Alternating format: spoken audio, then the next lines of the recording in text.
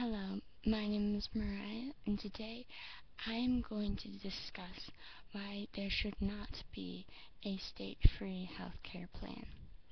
As adults, you know the importance of such a situation, or if you don't, hopefully by the end of this speech, as we discuss certain points such as the money that would be put into it, the if this the efficiency that could be created outside of it, and the other ways that it should be instead channeled, you will be able to see why it is important, and therefore stand with me as we make a one voice, one united voice for such a situation.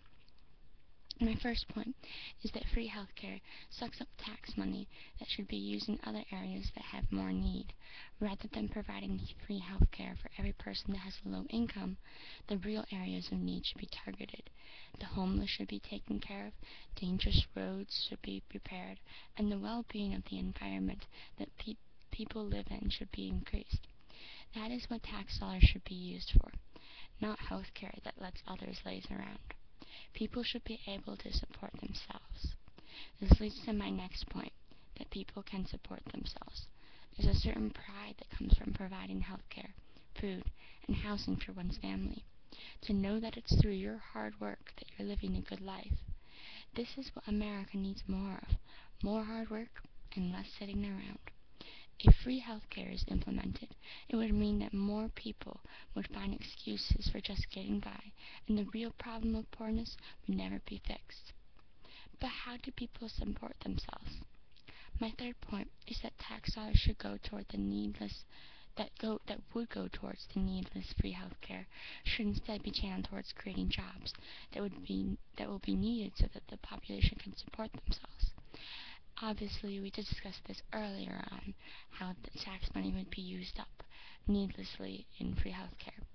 Now I am proposing that tax money instead go to provide the jobs that it would take to support the people so that they do not need the free healthcare.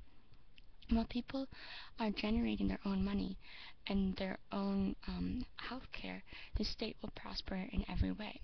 First, the government without the load of useless health care, then the people who can support themselves.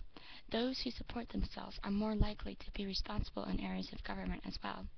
Voting rates would go up, people would be interested in what's happening in today's world, and the whole lackadaisical attitude would be straightened out. Finally, as you can see, if free healthcare is provided, it would be destructive to our society. The choice of not providing it would only benefit the state in every way.